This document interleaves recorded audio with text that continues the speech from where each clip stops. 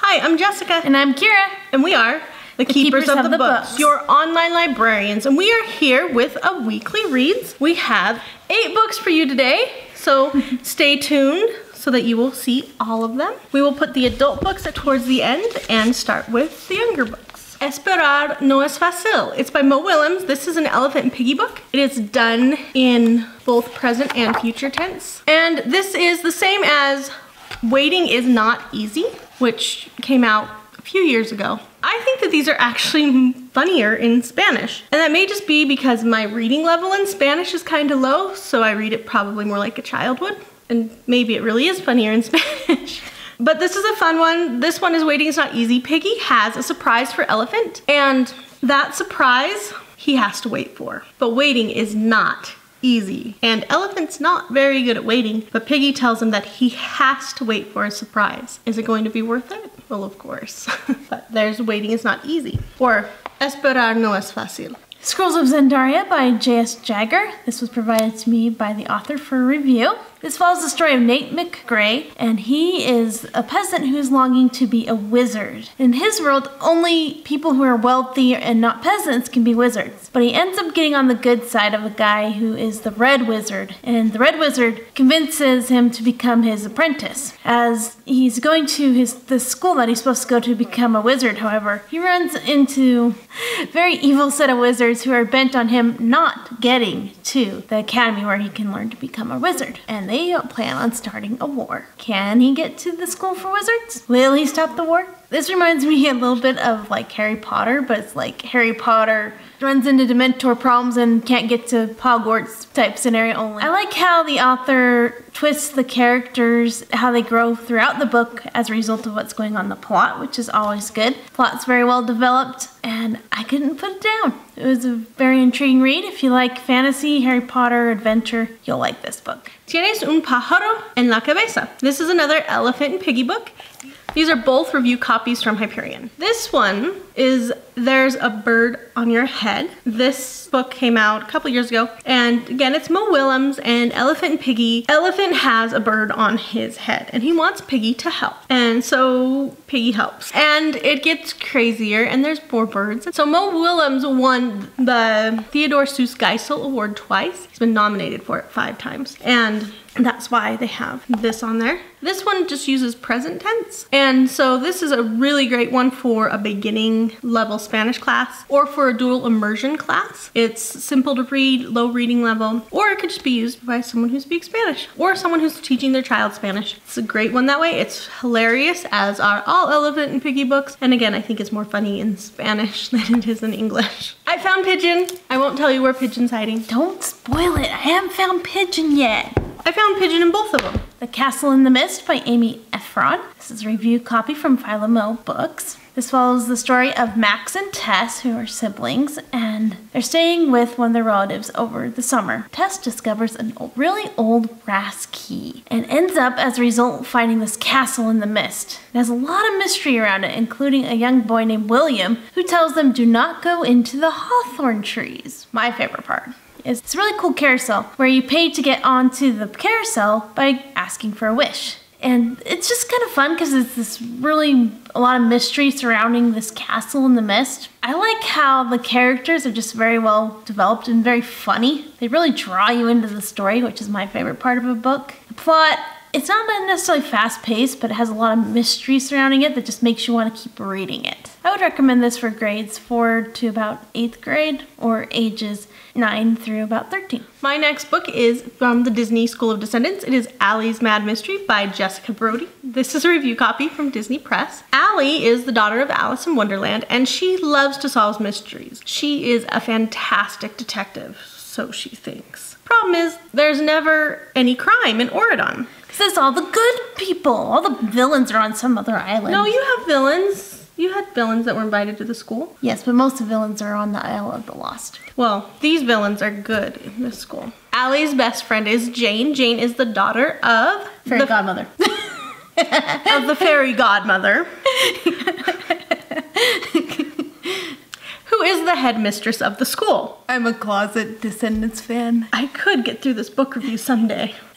The problem is Allie Allie is seeing mysteries and crimes everywhere where they do not exist. And people are getting mad at her because, no, the teacher was just on vacation. The teacher was not kidnapped. No, the graffiti on the wall is art. We asked them to put it there. So when she finds a real crime and a real mystery, nobody believes her. Ah, the boy who cried wolf. Only the girl who cried wolf. Shh. Alice breaks her mother's pocket watch, but Jane's watch has gone missing, and hers is another family heirloom. And there's more. It's the school's big spirit weekend, and stuff is going wrong and breaking, and Alice is like, this cannot be a coincidence. I am not making this up. So who is the villain? Because remember, there's no bad guys. It was a fun book, it was enjoyable, and if you are a fan of Disney Descendants, it is a must read. Allie's Mad Mystery is for grades 4 through 8. Shadowrun by Adrienne Strickland and Michael Miller. I was really excited for this book because it said on the back that it was Dune meets Firefly, and it was pretty true to that description. The main characters in this book are Nev and Cole. Cole, she is a captain of what's called a shadow fishing ship, which means they literally find this material called shadow that powers everything they own. But as a result of being able to harness this power for people, she has the ability to manipulate it, which is a very sought after ability. And Nev is not exactly who he says he is. And if I say too much, it'll spoil who he really is. But there is reason that he has found himself on Cole's ship. And he is trying to get her to go to another location with him for nefarious purposes. And he has some rival enemies who have even more dastardly nefarious purposes that are after her as well. Will Nev and Cole see eye to eye? Will Cole get out of a very sticky situation? This book has a fair amount of violence and some torture scenes, so I would definitely say this is for high school and older. It's very action-packed, lots of cliffhangers, and I just was so intrigued with all the plot twists and turns that they throw at you. You're like, what? No! Know that this is a must-read. Especially if you're a sci-fi adventure mystery fan. Like I said, I'd recommend this for grades 9 to 12, all the way through adult even, or ages 15 and up. The Shadowland by Elizabeth Kostova. And if you haven't read anything by this author, this is an author who is very well researched. She writes for adults, even though her books really are probably appropriate content-wise. A high school kid would probably be fine reading them. The plot and the way they're written is not really going to appeal to most high school students. Maybe someone who's a very, very good reader and likes very literary fiction and historical fiction kind of mixed together. I love Elizabeth Kostova's books. I do like to read some harder works once in a while. She's a #1 New York Times bestselling author for a reason. The research and the way that she writes history and research into a current plot line is just very unique, and I love the way she does this. This is a review copy from Ballantine Books, which is Penguin Random House. So Alexander Boyd has just arrived in Sofia, which is a European city in Bulgaria. The taxi arrives. She's helping this older couple and a man with a bag, and she's helping him into the taxi, and she accidentally keeps this bag. And when she opens the bag, she knows that she has to get it back to them. It is an urn full of ashes. Now, what I like about this is, of course, our main character has a past, and she has her own past issues to deal with, and those are in here. But on her journey, she meets a cab driver, and he goes by Bobby because it's easy for her to pronounce. And Bobby is interested in this too. The ashes of that Estoyan Lazarov. Let's go find the police. So they try to deal this out with the police. The police aren't really trustworthy there. And so then they decide that they're going to try to track down the family. They have a name and address. So you follow them as they're tracking this down, and you are meeting the people that Stoyan Lazarov has interacted with in his life. And you learn the history of this very unique, amazing, interesting man. It's kind of cute because you're meeting these characters that are kind of like